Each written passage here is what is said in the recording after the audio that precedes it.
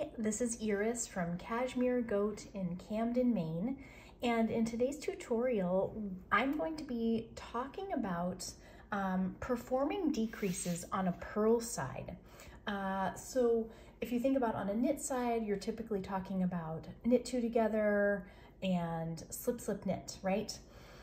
In this video, we're going to be talking about how to do this on the purl side. This is very important if you're thinking about something like a cardigan. Maybe you're performing decreases on a bottom up. Any time that you've got a wrong side that you want to be decreasing on. And the way to remember it is, so for my right slanting decreases on my front side, this would be a knit two together. On the purl side, that would be simply a purl two together. Great, wonderful.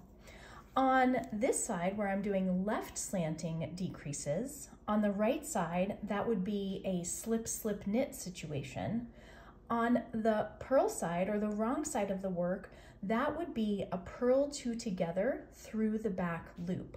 So I'm going to be demonstrating both of these, and I'll make sure to get it in slow motion as well.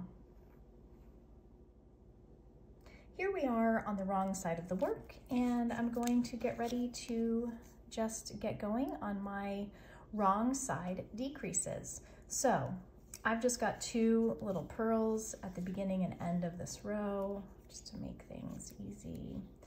Now here's where I'm going to do my, my decrease that will be just like a right slanting decrease on the right side, and this is just my simple purl two together. So that is my right slanting on the other side of the work, my right slanting decrease. Now I'm gonna just purl one in the middle because I've been decreasing to get this ready for you folks. And now here comes the fun one. So purl two together through the back loop can be a little bit of a tricky moment, but we're gonna break it down. So the first thing is I'm gonna slip one as if to as if to knit, slip the next as if to knit, slide those guys back right onto my left-hand needle.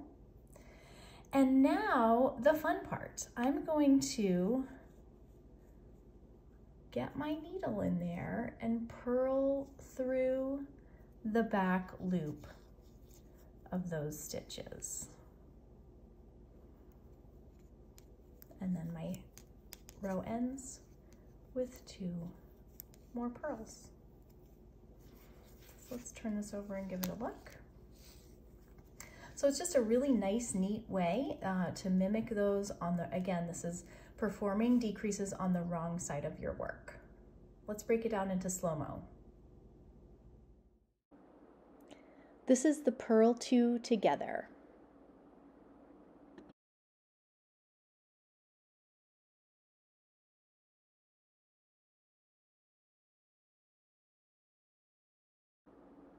This is the purl two together through the back loop.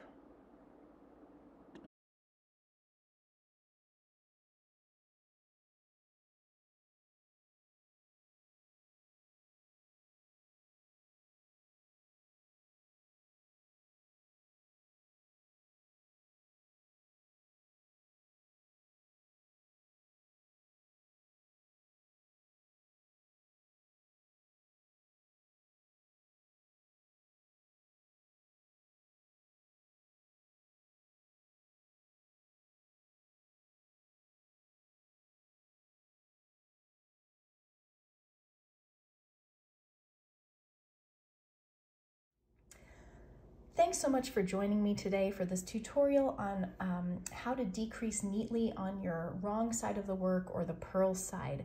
And just a super quick note to say that the reason why you slip those first two stitches on the purl two together decrease is because you need to twist them so that they are aligned properly on your needle so you do get a nice and neat and tidy edge for them. If you like this video, please consider leaving us a comment, giving a thumbs up. Don't forget to subscribe to the Cashmere Goats YouTube channel right here. And we're online at cashmeregoatyarn.com. Thanks so much for watching and happy making.